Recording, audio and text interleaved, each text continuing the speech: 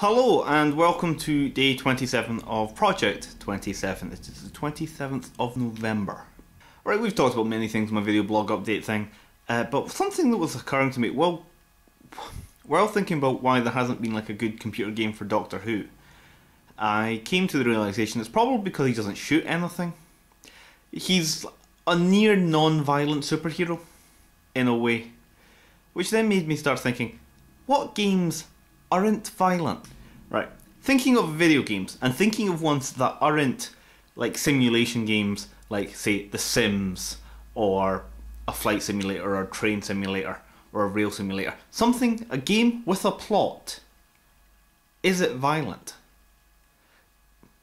My first jump to was thinking of Sonic the Hedgehog and Mario, but even them are violent. Sonic jumps into things, Mario jumps onto things to destroy or kill things.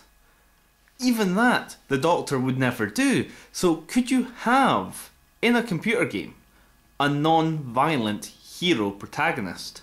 Journey is the only game I can think of where you are not violent, but then you are completely just moving forward in that, and you're not actually coming across any kind of villains or enemies, and you're not quite the hero, despite the fact that it follows the hero's journey pretty much. I mean, just for a brief example, the roleplay games that I have for the PlayStation 3, which is like Dragon Age and Final Fantasy, you attack monsters, you defeat them, you fight them in battles. Mass Effect, with Shepard, the only real Shepard that matters. You're a soldier, military, you're shooting the aliens. Batman, you're beating thugs up. Dynasty Warriors, you're reliving the romance of the Three Kingdoms. So again, set in war. Even Nani no Kuni or whatever it is, which is a beautiful, rendered, amazing anime-esque looking game about a son trying to cure his dead mother. You fight monsters. You have a sword, you fight the bad guys. And all the games I have for the PlayStation 2, the PlayStation 3, the original PlayStation, the PC, the Sega Mega Drive, the Sega Master System, all had protagonists who went out there and defeated the monsters, the bad guys, the villains, by might, by force.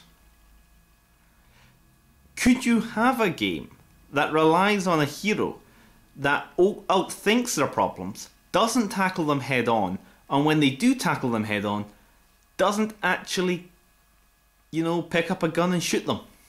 Is that why the Doctor and non-violent computer games aren't action-orientated or plot-orientated?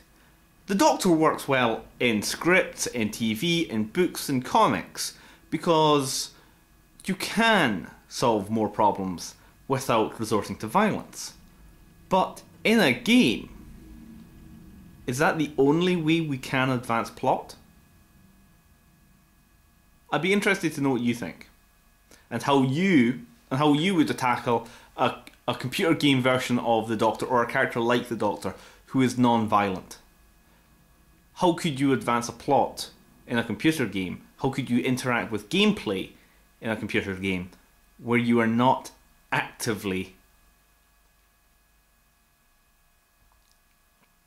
active? I'd be interested to know. I'd be interested to see how anybody could do it. Later.